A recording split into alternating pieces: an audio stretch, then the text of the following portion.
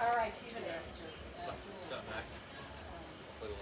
They're on it, but she's oh gosh, adults should. I'm just gonna play a little bit of prelude and stuff.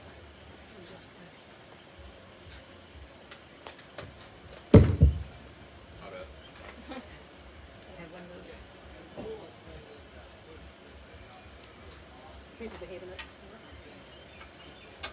Most party was just a little crazy yesterday because those who were fortunate enough to have Saturdays off all came shopping. Oh, now we won't have that tax free next week. Okay, so far. Yes, whatever that first Friday in August is, it'll be that weekend. So for this month, for this year, it's August 7th through the 9th.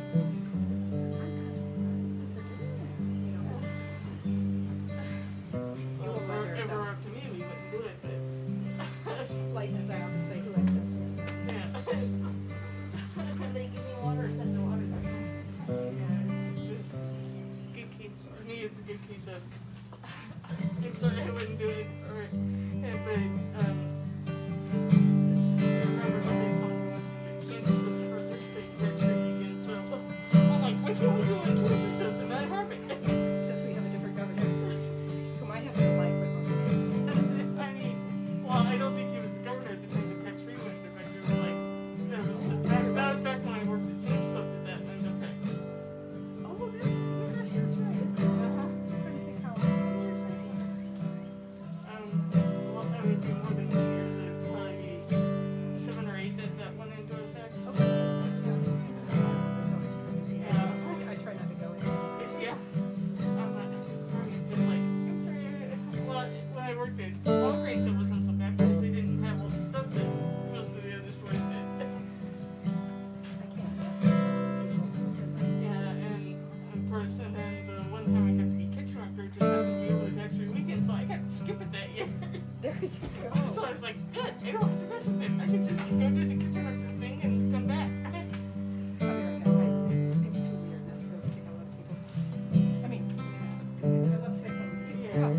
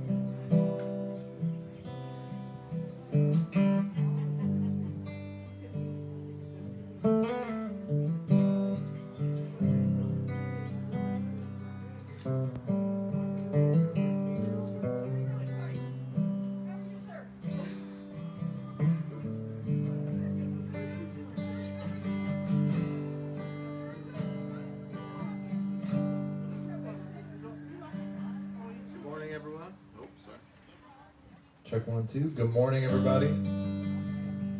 Welcome to worship. Welcome to St. Luke Joy. It's a beautiful, beautiful morning, actually, to be together and not have the sun beating down on us too hard. So invite your friends, invite someone you may know who lives close by to come join us this morning. It's a wonderful day to be alive and to be happy in the Lord, because we know that God holds all things together for those who love Him. He's the center of all we do. He's the center of our worship this morning. And so I'm just super excited to see you all, see your faces, and to continue to be in touch with you. Let's continue to be the church and reach out to one another as best we can. Thank you for being flexible kind of with the schedule and being flexible right now with how things are in the world. We're going to keep on keeping on. We know the Lord is doing something among us, and we're going to be better because of it. I believe, and I'm not saying this is any direct revelation or not, but I do believe that we are heading into the golden age in many ways of what the church can be. Things are going to be different, but I think it's always going to be for the better. And the Lord is pruning us, and He's getting us outside the walls, and He's doing mighty things among us. And the church is going to be only stronger and stronger because of what we're going through. So be encouraged. Be encouraged this morning. Just a few things announcement-wise. We do have a congregational meeting coming up on the 16th of this month. We encourage you all to be there. It's going to be a great opportunity for us to continue to kind of circle the wagons and talk about where we're headed, where we're going. We are going to be having, you might have seen in the Joyful Journal, that we're going to be having several meetings and congregational meetings this fall that we want you to all be a part of.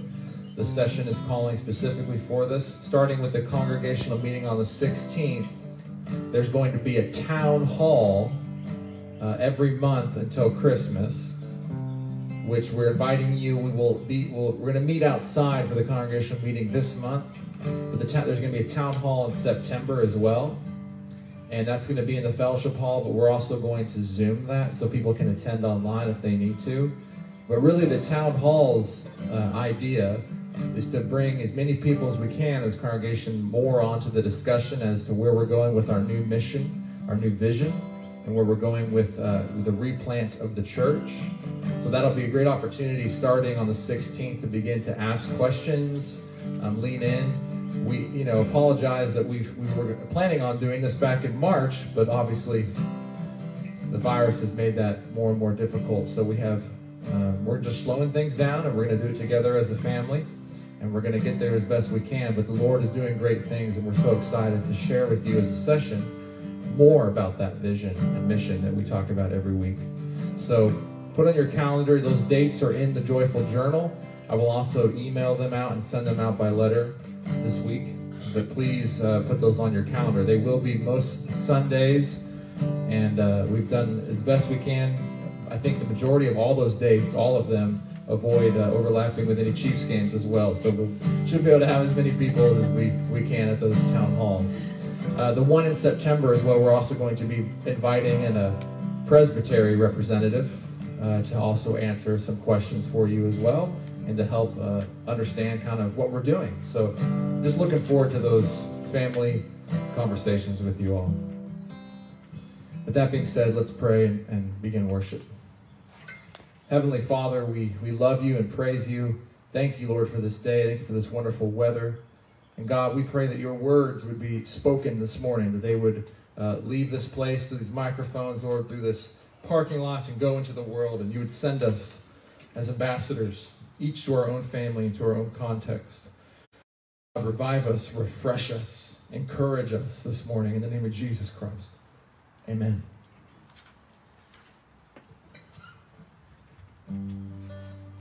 Please join me in reaffirming our mission and vision this morning.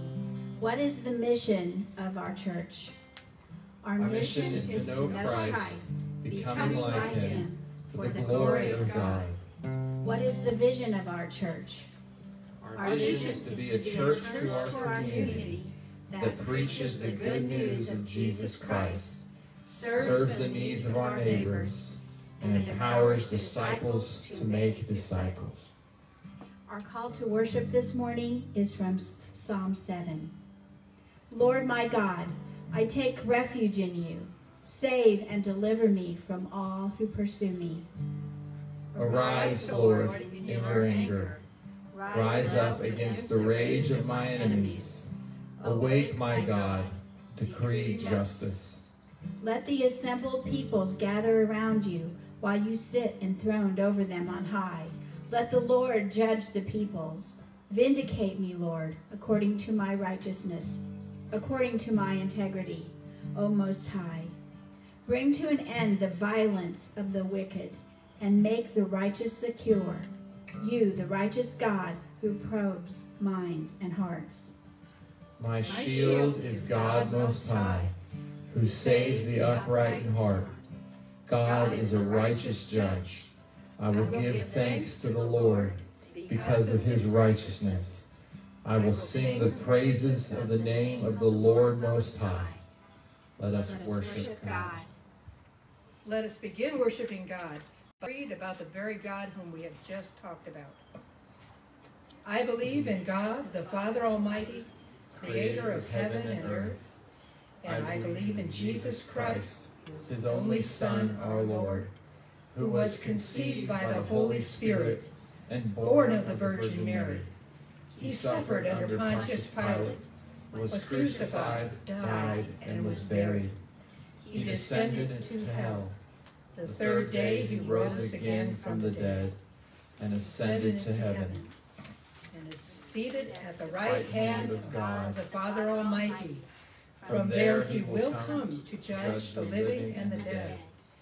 I believe in the Holy Spirit, the holy universal church, the communion of saints, the forgiveness of sins, the resurrection of the body, and the life everlasting. Amen. Amen. We're going to sing Holy, Holy, Holy. And I apologize, Ted and Julia, for those of you that are not here this morning, because Julia has come down with some stomach sickness. So be praying for them as well. We're sorry not to have them. So what we're going to do our best is to sing loud and proud about our God. All right, let's sing.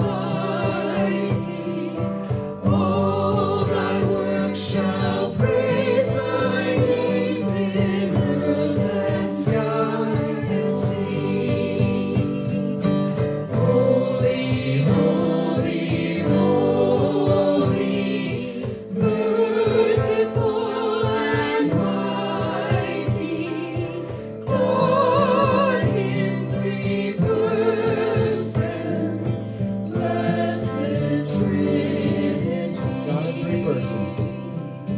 God in three persons, blessed Trinity.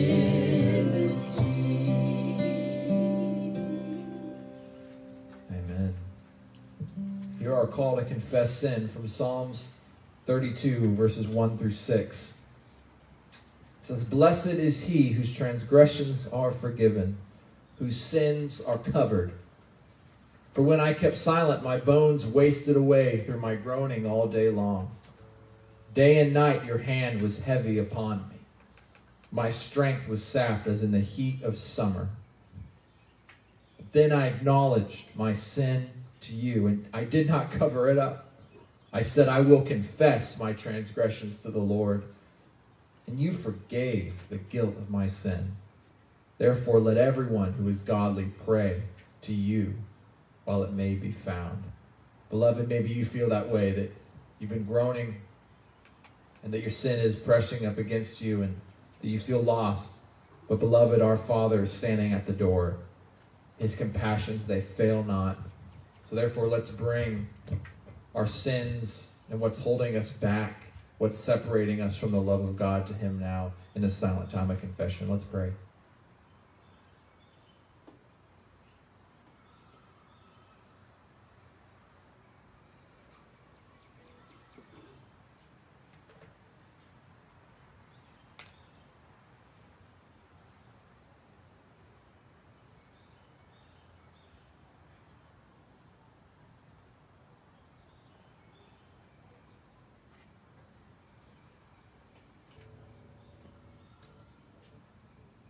Lord God, we look to the cross this morning, and we are so thankful for your body and for your blood that allows us, Lord, to be righteous in your sight and allows us to be forgiven and come to you, Lord God, knowing our sins are forgiven because of the blood of Jesus. And we claim that this morning, and we ask to be forgiven, Father. Lord, you hear our hearts. You hear each and one of us, Lord. I ask, Lord, that you would speak to us this morning and renew us by this holy power, Lord, and assure us, God, of your Spirit here with us this morning. In the name of Jesus, we pray. Amen. Romans 10 through 13 says this, "Beloved, be assured of your forgiveness, for it is with your heart that you believe and are justified, and it's with your mouth that you confess and are saved. As the scripture says, anyone who trusts..." Say that again. "Anyone put to shame. The same Lord is Lord of all and richly blesses all who call on him. For everyone who calls on the name of the Lord will be saved." We're going to sing this song. We've only sang it maybe once before. It's called "Come to the Altar." It's very simple. A song about how we have the ability to now come before our Father, and he's calling us. He's to the altar. Are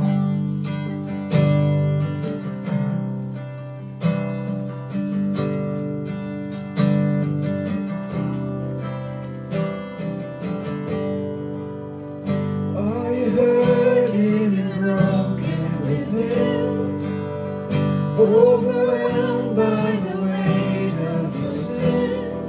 Jesus is calling. Amen. Have you come to the end of yourself? Do you thirst for a drink from the well?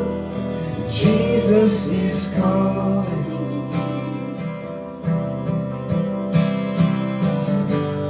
Oh, come to the altar. The Father's arms are open wide. Forgiveness was bought with the precious blood of Jesus Christ. Praise the Lord. Leave behind. Leave behind your regrets and mistakes. Come today, there's no reason to wait. Jesus He's come. Bring your sorrows and trade them for joy. From the ashes a new life was born. Jesus is calling. He's calling. Come to the altar. Oh, come to the altar. The Father's arms are open. Forgive them. Was bought with the precious blood of Jesus Christ. Oh, come to the altar. The Father's arms are open wide. Forgiveness was bought with the precious blood of Jesus Christ.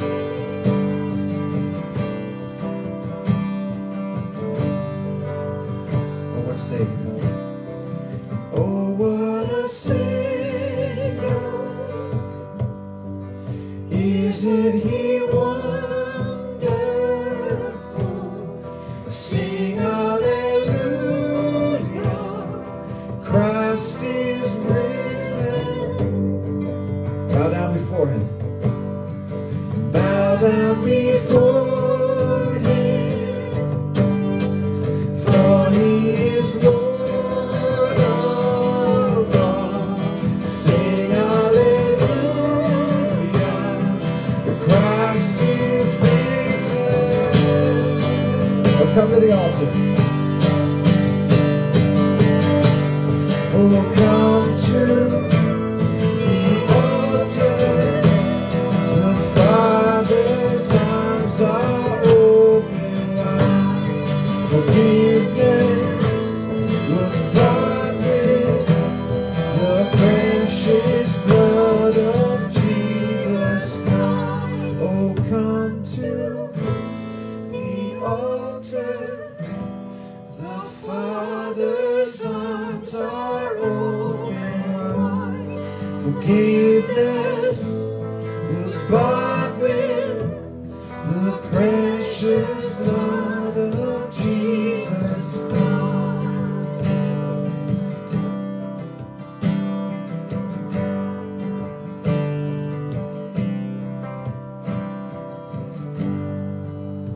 Bear your cross as you wait for the crown. Tell the world of the treasure you found. Amen. Amen.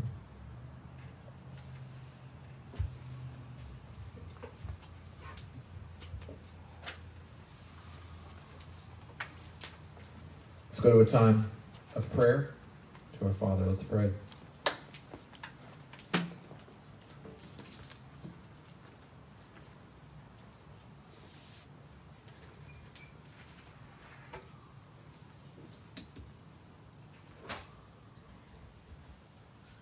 Heavenly Father, we come before you on this beautiful morning that you have made, Lord, and we rejoice in it. This is the day you have made. Yahweh has made it. Therefore, we will rejoice and be glad. Lord God, we invite you here. We know you are with us, Lord, but we do open our hearts to you. Lord, I pray that you would burn away and remove, Lord, any obstacle within us, Father, within our hearts that is keeping us from posturing ourselves, Lord, rightly before you in worship this morning. Lord God, we do worship you, and I pray for this congregation that they would be encouraged, Lord. We know that you are on the move all around us. Lord, there's no winter, no virus, no sin, Lord, that keeps you away, Father. There's no tragedy that keeps you away. Lord God, you will continue to work, and we thank you for that, and we praise you for that. And Lord, we want to be a part of it, Father. We see your hand, Lord, we see what you're doing around the world. And Lord, this church is jealous for your glory. Lord, we desire to be a part of what you're doing and to join you in your work, Father, and in the advancing kingdom. Therefore, God, purify us from all unrighteousness. Lord, may we focus our eyes and the eyes of our hearts, our whole being, Lord, on your cross and its victory and what the cross is doing, Lord, and the message of your Son, Jesus Christ, and him crucified, and hope in his name. What that's doing, Lord, what's that's done, doing, and will yet to do, Father, for us. Such a powerful thing you have given us, Lord, to parade in your world, the cross of Christ. And Father, we do pray for our nation. We pray for our first responders. You would protect them. Lord, we pray for reconciliation. First and foremost to you, Father, and then to our brothers and sisters. No matter who they are, where they're from, God, we pray for reconciliation. May the church rise up in this moment, God. Show the church that this is our moment. Lord, we do know that it's always been the church's moment, but Lord, when the stocks are down, when things are in chaos, Father, you bring hope and you bring security. You bring stability through the name of Jesus. Lord God, we long to bring that message to the places of chaos. Lord God, the cross is the antidote to chaos. We thank you for that antidote, Father, through the blood of Jesus, the body and the blood. Lord God, show us how we can continuously build relationships, Lord, with those who do not know you. Build relationships with our families, with our neighbors, and with this community, Lord, Glen Haven and beyond, the Northland, Kansas City North, Father. We desire to see revival. So Holy Spirit, fall on us. Renew us. Lord, we need a fresh understanding of Pentecost and what that meant, Lord. We need a fresh understanding of urgency. Lord, give us unction. Give us courage and boldness to proclaim, Lord, to wherever it is that you would have us go, whether it's just in our homes. Lord, may we start with that one step. That's enough for us, Father, that one step. Lord, just reveal the path before us. We do pray, Lord, that you would give the same calling and the same will to our leaders and those that we are under their authority, Father. Our mayor, our commissioners, our senators, representatives, Father, our president. Lord God, work your will through all of this, Lord, what seems like chaos. We know you are among it, and you will not be thwarted, Father, by anything. So we praise you. And Lord God, we do pray for this congregation, Lord. I still pray for their encouragement. And I pray for any soul that is here who does not know you, that today would be the day. Lord, reach out through your Holy Spirit to anyone here who does not truly know you. Anyone's family member here, Lord. Anyone listening to this on the live stream, Lord. Anyone who does not know you, may today be the day they hear the gospel clearly. Lord, help this pastor not to muddy it, not to get in the way of it, Father, but only to show the scripture as it really is and what you would really have it say to us.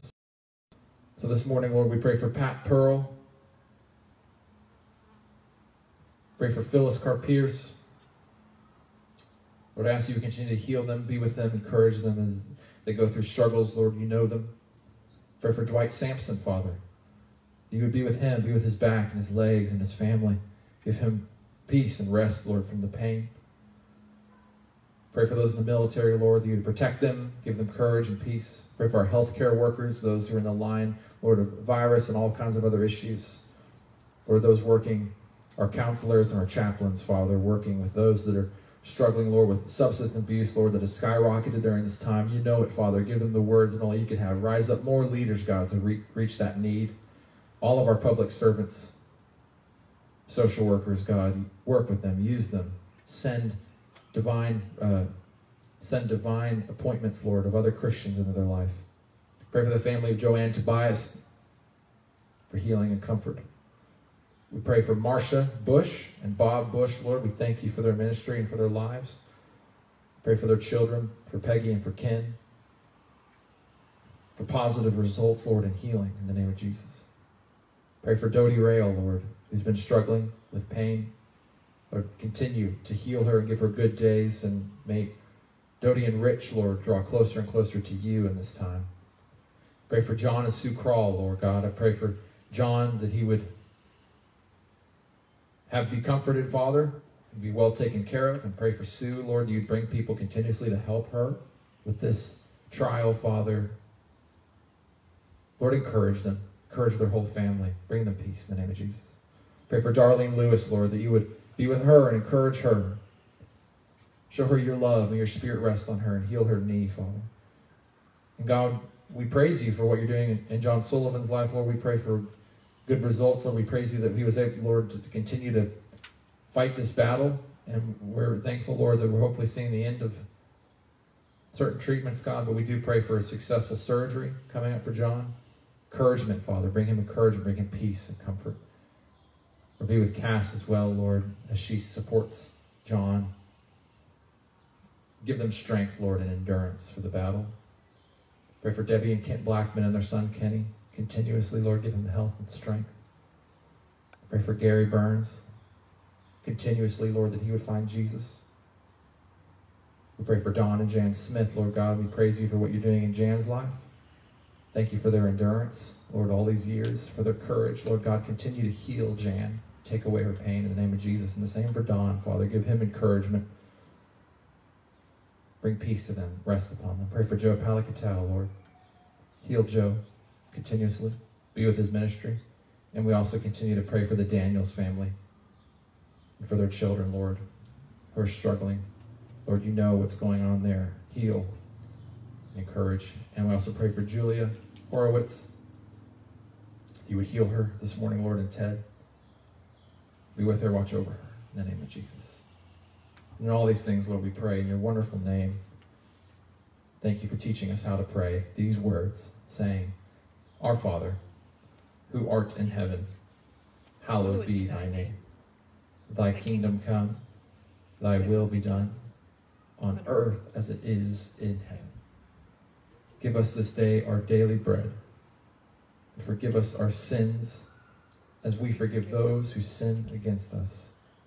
And lead us not into temptation, but deliver us from evil. For thy is the kingdom, and the power, and the glory forever and ever. Amen. Just a reminder this morning that we are going to be taking communion together. So if you have not received your communion when that time comes, please wave your hand and one of our deacons will get to you. Also, just a reminder that if you would like to give to the church, you can also give that to the deacons as well. They'll have a bucket for that. They usually go around during our second song. I apologize that I don't always bring that up. But we just thank you so much for your gifts to the church, particularly during this difficult time.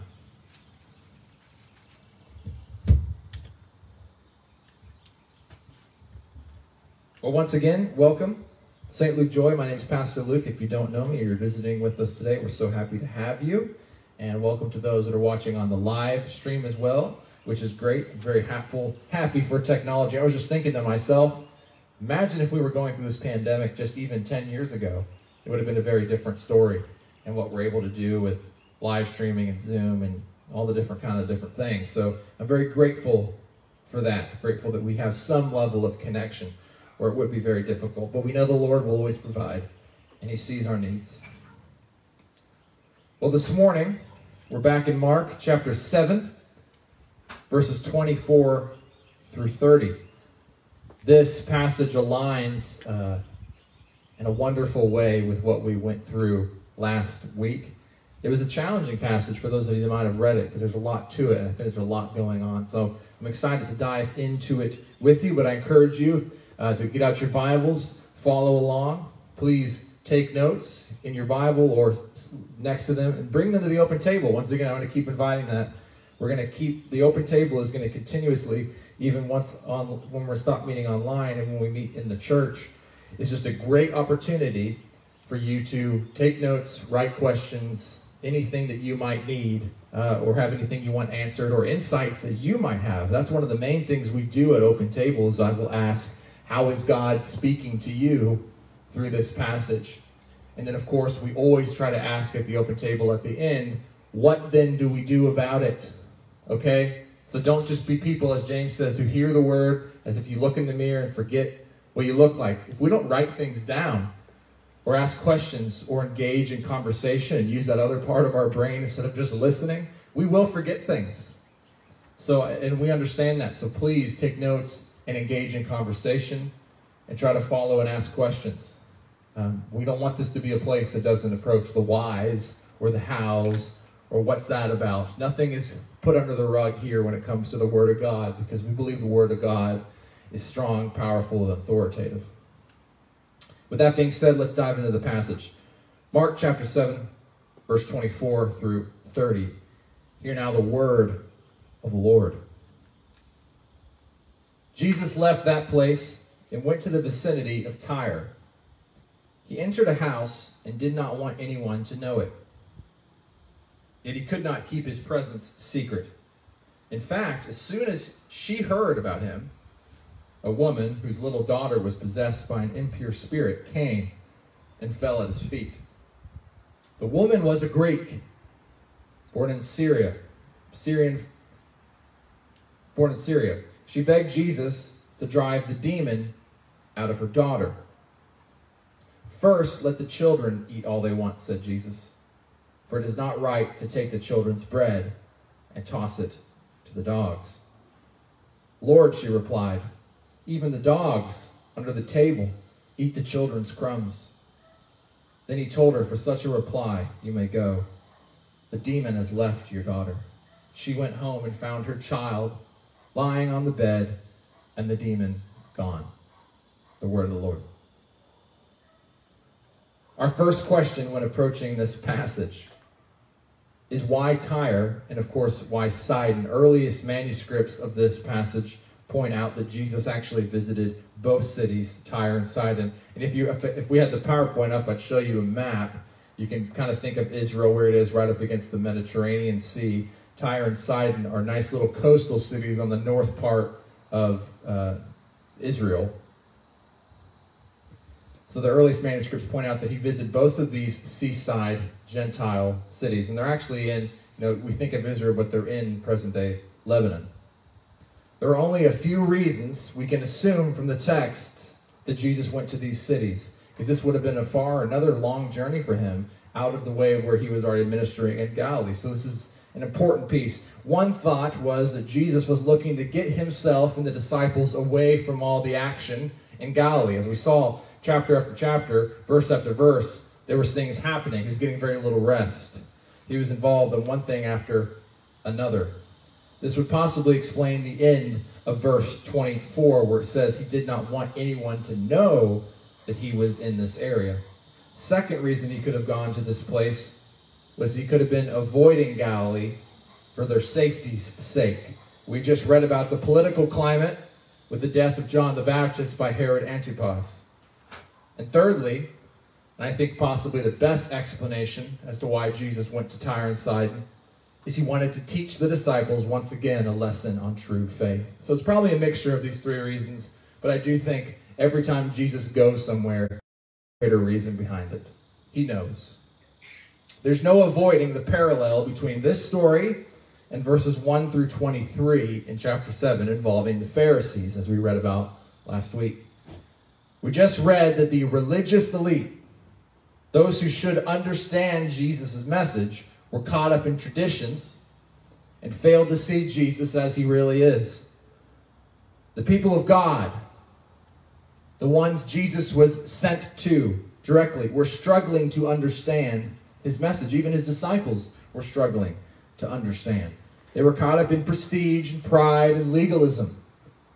Remember this. Remember that. They were caught up in prestige and pride and legalism. Jesus preached a loud and clear statement from last time in verses 14 through 15. It says, Jesus called to the crowd loudly. He said, "Listen to me. Everyone, listen to me and understand this. Nothing comes out of a person defiles them." Nothing outside of a person can defile them by going into them. Rather, it is what comes out of a person that defiles them. Right? We talked about how it comes out from the heart. The apparent lesson from this is that if food is not unclean in and of itself, then neither are people. The truth carries over into these verses 24 through 30.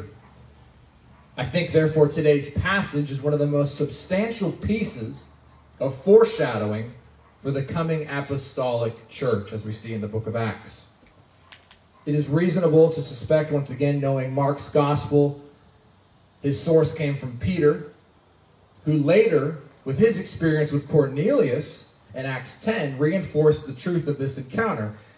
Peter says this later after Pentecost in Acts, "I now realize how true it is that God does not show favoritism, but accepts men from every nation who fear him and do what is right." Acts 10, verse 34 to 35. Therefore, it would seem ideal for Mark, hearing from Peter, to follow up this story from verses 1 through 23 with the going over to a Gentile region, Tyre and Sidon, after just being denied by the people who were meant to hear the word, the Pharisees.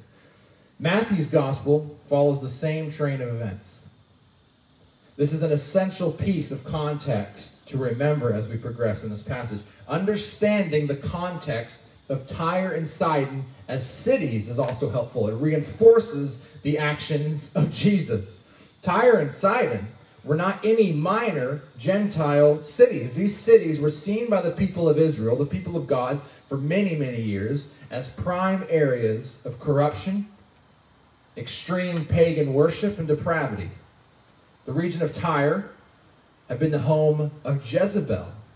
You remember her from Elijah's day? She had nearly ruined the northern kingdom with her pagan prophets and practices, it says in 1 Kings chapter 16. During the intertestamental periods between the Old and New Testament, there was the Maccabean revolt in the 2nd century. Tyre, along with Sidon, fought with the Seleucids against the Jews. The prophets constantly decried Tyre's wealth, wickedness, and terror in Ezekiel 26 and Zechariah 9. All this and more is what led Jewish historian Josephus to conclude the inhabitants of Tyre and Sidon as notoriously our bitterest enemies. And of course, where does Jesus go? Tyre and Sidon. It is for this reason that I do not believe Jesus merely ventured into the region for a vacation or a sabbatical. There's other places he could have gone, for sure. Jesus, in typical Jesus fashion, was aware of the lesson yet to be taught. This was a statement. Of course, he is immediately recognized, which goes to show his level of current fame, and it's hard to hide a Jewish rabbi and his 12 disciples in a notorious Gentile area, so he probably would have stuck out with his tassels like a sore thumb. Matthew's gospel gives us more detail about the Greek woman who recognized Jesus. It says Jesus did not answer her. She immediately recognizes him, immediately chases after Jesus. Jesus did not recognize her, it says in Matthew. So his disciples came to him and urged him, "Send her away, please. She keeps crying on after us. This whole being anonymous thing is not working out." Matthew 15:23. This woman was not going to take the silence from Jesus as an answer. So Mark tells us, how does Jesus eventually reply? He turns to the woman, he says, "First let the children eat all they want," he told her. "For it's not right to take the children's bread and toss it to the dogs." What's her response? "Lord," she replied, "even the dogs under the table eat the children's crumbs." Verse 27 to 28. Matthew's gospel states essentially the same thing, but specifies, Jesus, "I was sent only to the lost sheep of Israel." Verse 24. Jesus answers with a loaded statement. He remains faithful first to his primary mission for preaching, to restore the tribes of Jacob, Isaiah 49, and then become a light to the Gentiles, as it says in Isaiah 61. Paul reaffirms this primary goal in Romans 1:16. He says, "For I am not ashamed of the gospel," that is from Jesus, "because it's the power of God that brings salvation to everyone who believes, first to the Jew, and then to everybody else, to the Gentile." We have to understand that Jesus was not here being rude or even dismissive. After reaffirming his primary call, he turns to a familiar parable. And what he quotes here is a parable used by the Jews, as a common adage by the Jews, to distinguish between them and the Gentiles. The Jews being the true children, and the Gentiles being referred to as the dogs. Now, there's no getting around the fact that dog, calling someone a dog, particularly, even today, but particularly then, was very negative. This was an insult of sorts, but I do want to point out that the way Jesus says dog here is diminutive in the Greek. That means it's affectionate, meaning small dog. There is a difference between a street dog and a small dog. It was often kept as a house pet rather than a stray. Regardless or not, still a dog, but a dog that actually was in the house, not out in the streets. So it was less blunt, but it was still dog. The woman, though, she understood the context. She knew what he was talking about, knew the kind of affectionate term he was using, and she knew this parable. She probably heard it from people like the Pharisees. This response by Jesus can be entirely understood in my reading and what I've begun to understand. This response from Jesus can be entirely understood as begging the question. Or ironically, it's not a great use when we're talking about Jesus, but playing devil's advocate. I know it's a terrible comparison when we're talking about Jesus, but you get the point. I believe that Jesus was using the typical response of the Pharisee in addressing this woman in front of his disciples. Remember, Jesus just nailed the Pharisees for being hypocrites. How will this pagan woman, therefore, respond? The disciples were probably ready when Jesus turned and said, "Let the children eat." Doesn't go to the dogs first. Right there in that moment, the disciples are probably waiting for some sick comebacks or a fight. You don't just call that to people, especially someone who doesn't necessarily understand your Jewish theology. How does the woman reply? She says, "Lord, even the dogs under the table eat the children's crumbs." First of all, she calls him Lord, showing the highest respect. In Roman society, only Caesar was to be called Lord. She recognized Jesus as a sovereign and containing power and authority. That's important. Not only that, but her response shows her understanding and acceptance of Israel's privilege as God's chosen people. Indeed, she appears to understand the purpose of Israel's Messiah better than Israel does. Let me say that again. Indeed, she appears to understand the purpose of Israel's Messiah better than Israel does, and just had, right? Her persistence and trust in the sufficiency and surplus of Jesus gives testimony to the provision God has not only for Israel, but his provision that is abundant enough to provide for one such as herself. When dogs eat crumbs from the table, they do not rob children of their food. They simply eat what is theirs from the surplus of the children. Understanding this, the woman submits her cause entirely to Jesus, and she's not disappointed. For such a reply, Jesus says, "You may go. The demons already left your daughter." What an irony. Jesus seeks desperately to teach those around him, his chosen disciples, yet they are dull and uncomprehending. Jesus is reluctant even to speak to a walk-on pagan woman, and after one sentence, she understands from him his mission, and therefore receives this wonderful reply. "Woman, you have great faith," as he says in Matthew 15, talking about the same. You have great faith. How is this possible?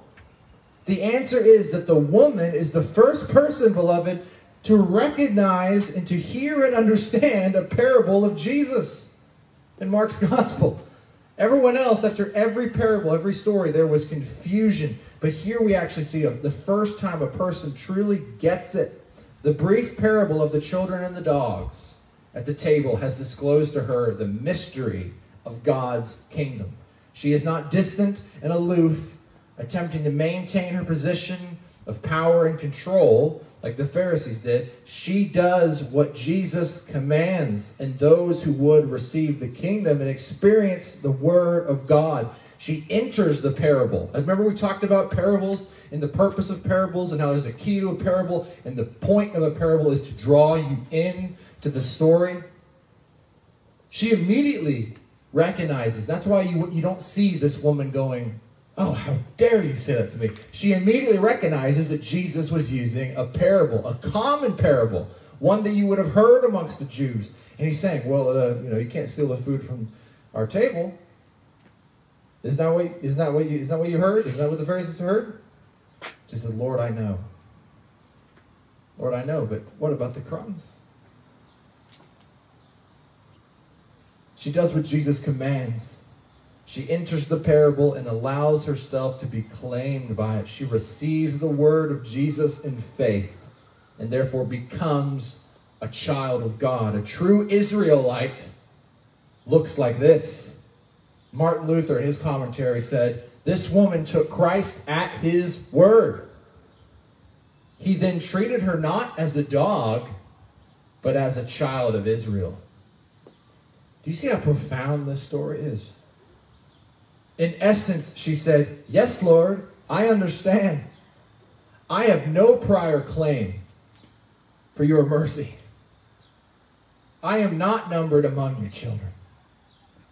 I have no right to sit at your table and to feast on the food that you set before your children. I do not want that. I'm satisfied, Lord, with the crumbs. All I'm asking is that you will let me have one crumb from your table. Then I'll be satisfied. Do you see the comparison and the difference between this woman and the Pharisees in verses 1 through 23? This woman did not attempt to defend herself, her rights, or her dignity. She knew who she was. Often in the Bible, when people come before a living God, the living God, they identify themselves with the lowest form of life. Even King David in Psalm 23 said, I am a worm and not a man. He was saying, I have no claim on the sweetness of your grace. Every crumb that you bestow on me is given to an unworthy servant. The woman here was adopting that same posture, which is the only proper posture for anyone coming to an almighty God. The good news, beloved, is that in the overflow of mercy and grace that comes to us from the hands of God, though we should be satisfied with the crumbs, He is not satisfied with giving us the crumbs. Let me say that again. The good news is that in the overflow of mercy and grace that comes to us, first to the Jew, to God's chosen people from the hands of God, though we should be satisfied with the crumbs, He is not satisfied with giving us the crumbs. He has lavished grace upon grace onto us. Beloved, do you believe this history, this foreshadowing of the coming church, the apostolic age? We, beloved, most of us, unless you are a Jew, are this woman. God's mercy and grace have grafted us into the tree, Romans 11, 17 through 18. We have no prior claim at the table of the Lord. We are but dogs looking for scraps. The children of Israel refused the gift of the Father to them, and the Father gave them that gift to us, who have no claim on it initially. As the hymn goes, right? Why should I gain from His reward? I cannot give an answer. Does the possibility of getting a crumb from God's table excite you or bring you resentment? You see, to receive Christ in faith, we must first understand the bad news. We don't deserve anything from God. Then you can receive the good news. But God has so lavished His love onto His people that we, the Gentiles, are able to receive more than the crumbs. We are offered a seat at the table through the blood of Jesus as true sons and daughters of God. This reality was not fully revealed to the woman that day. It could only be fully fulfilled in the release of the Holy Spirit. As it says in Galatians 3, Paul says clearly, for you are all sons of God through faith in Christ Jesus. For all of you who were baptized into Christ have now clothed yourself with Christ. Therefore, there is now neither Jew nor Greek, slave nor free, male nor female, for you are all one in Christ Jesus. And if you belong to Christ, then you are Abraham's descendants, heirs according to the promise. Beloved, that's good news. We don't deserve that for a second. And you see, we should have, just like this woman, I'm okay with the crumbs. I'm okay with the crumbs. But God was not okay with just giving the crumbs. When we had no right to the crumbs. And we had no right to a seat at the table. But because of Jesus, because of his love that is unbounding for us, we are now Abraham's descendants. Heirs of the promise. True children of God are no longer merely by birthright. Rather, they are born again through faith. Food and people are not unclean. Rather, it is the heart that is unclean. Has your heart been washed? Has your heart been baptized? As it says here, if you've been baptized in Jesus, you will receive the promise. Church, we should never, ever, ever take advantage of the grace God has given us. As soon as we defend our right to it, we look like the Pharisees and we reject Christ's message. Paul provides us with this warning from Romans 11. If some of the branches have been broken off, and you, though a wild olive shoot, that's us, the Gentiles, have been grafted in among the others, and now share in the nourishing sap from the olive tree, do not consider yourself to be superior to those other branches. If you do, consider this: you do not support the root, but the root supports you. You will say then, branches were broken off so that I could be grafted in. Granted, says Paul, but they were broken off because of unbelief, and you stand by faith. Do not be arrogant, but tremble. That's a word for the church. For if God did not spare the natural branches, he will not spare you. We are called to holy reverence, beloved. In the face of such grace, what a gift our Father has displayed. 1 John 3, see how great a love the Father has bestowed on us, that we would be called children of God, and such we are. So I ask you, how does this affect your worship? Are you crying out to Jesus in a similar way to how this woman did? Do you recognize your place before a holy God? You see, we should be zealous for the power of God. We should be righteously jealous and desire any crumb or morsel we can find from our Father. One crumb, beloved, has the power to flip this whole city on its head. Henry Blackaby, in his book, Experiencing God, he said, you find out what God is doing and join him. This is what the woman did. She saw the hand of God at work and desired to be near it in any way she could. Church, two facts remain steadfast even in Kansas City North today. Jesus is at work. He's always at work. He's on the move, and he's working around us through his Holy Spirit and through his servants. Have you seen them? They're out there. Will we be like the Pharisees who struggle again and against him and deny what his will is? Or will we be like this Gentile woman and embrace him, knowing our place before him, and follow him into whatever situation? Because, beloved, here's the truth. He says, if I didn't spare those branches, I won't spare you. God will pass us by. God will pass by the arrogant. He will pass by the legalist. He will pass by those who refuse to listen. Those with ears to hear, let him hear, said Jesus. He does not need us. God does not need us, but he invites us in. He invites us to be a part of it. He has shown us grace. What is our response then but to return our bodies, this is in Romans 12, as living sacrifices, holy and pleasing to God? We, as the church, have the greatest honor of being the means of God's reconciling plan to the world. We simply have to be willing and believe and say, yes, a crumb will do. If we do not, God will rise up another. God will not be thwarted. He will not be denied. Therefore, let us join in with the cry of this woman, Lord, just a crumb from your table is enough for me. Matthew 17, he says, truly I tell you, if you have the faith of a mustard seed, the faith of a crumb, You can say to this mountain, move from here, and it will move. Nothing will be impossible for you. Amen, beloved? Amen. This is a good word. I'm nourished by it, and I hope you are too. Let's pray.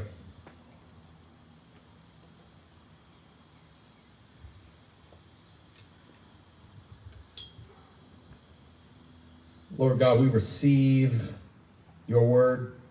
We receive what you have done for us, Lord. Your grace is gigantic. We're drowning in it. And Father, we just receive it. We receive the breakers of grace, Lord. Let them pour over. Let them wash. Lord, bring your revival rain upon us, Lord. Wash this whole town, this city, and this nation, Lord. In your grace, may it be on display from every hilltop, Lord. May the light shine out in the darkness, proclaiming, Father, you have provided a way. You have grafted us in. Lord God, we are so thankful. Why should we gain from your reward, Lord? I can't give an answer.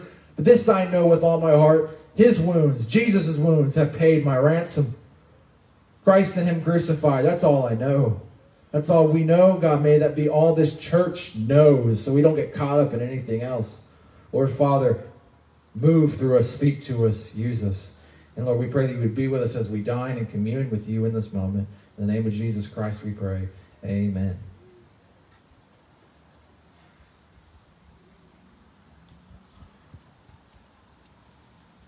For those of you that have your communion with you, once again, there is a little wafer and then the juice attached. These are safe. They are safe to eat.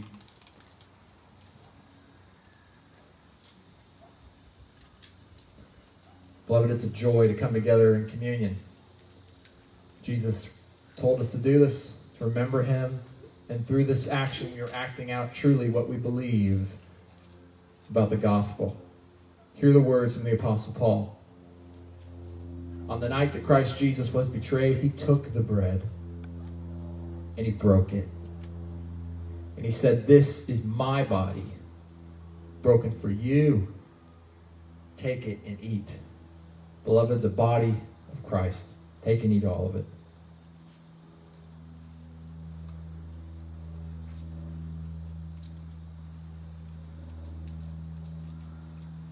In the same way, he took the cup.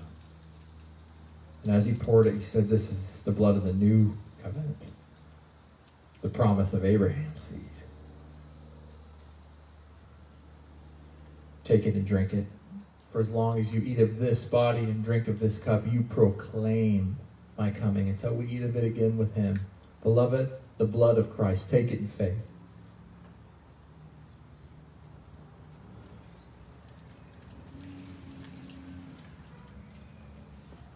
Let's pray.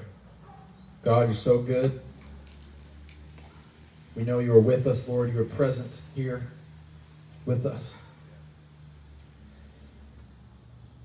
Lord, may today be the true day, Lord, that people take this in faith for the first time and are transformed, Lord. May the statement ring loud and clear, Lord, as we celebrate with others the communion of saints in the highest heaven. Lord, we look so forward to dining with you, and we thank you for a seat at the table. In Christ's name, amen.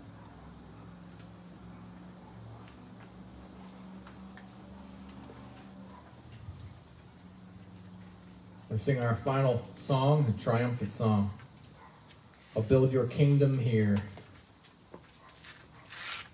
The kingdom of the heavens is now advancing, beloved. Let's sing it like we mean it, okay?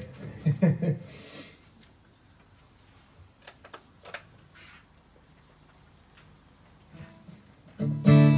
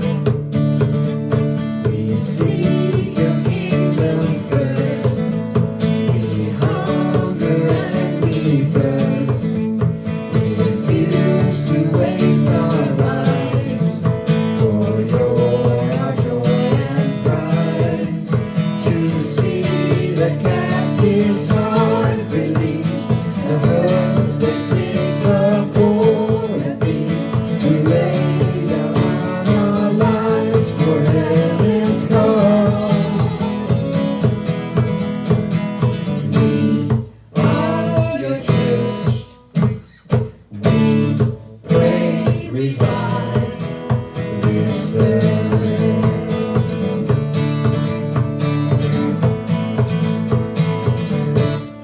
Build your kingdom here, let the darkness fear.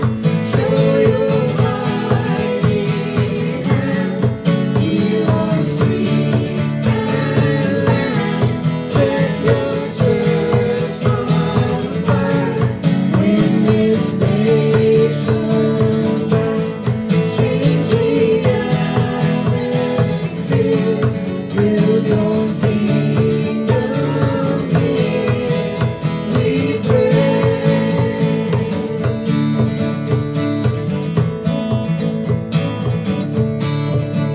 Unleash your kingdom's power, we shake and hear and fly. The force of hell can stop your beauty changing hearts.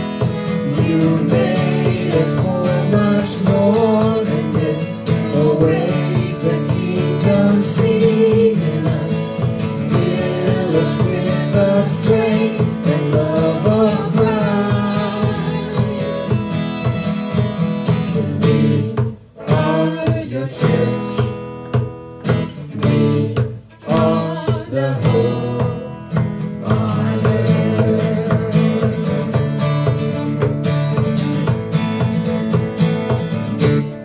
Build your kingdom here, let the darkness flee.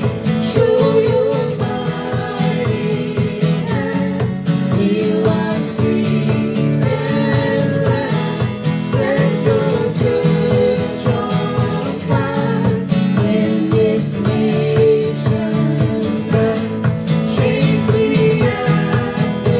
atmosphere, build your kingdom here, build your kingdom here. Let the darkness fear. Show your mighty hand, heal our streets and land. Set your church on fire, win this nation back. Change the atmosphere, build your kingdom here, we pray.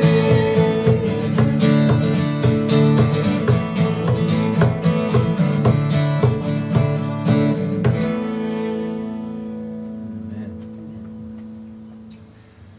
I received the benediction, church. Go in the name of Jesus Christ, bearing his cross, bearing his authority, knowing who you are only in him, reliant upon his blood to save and to propel you by his Spirit into the world from now until evermore when we join together at the table of the Lamb. In Jesus' name, go. Amen.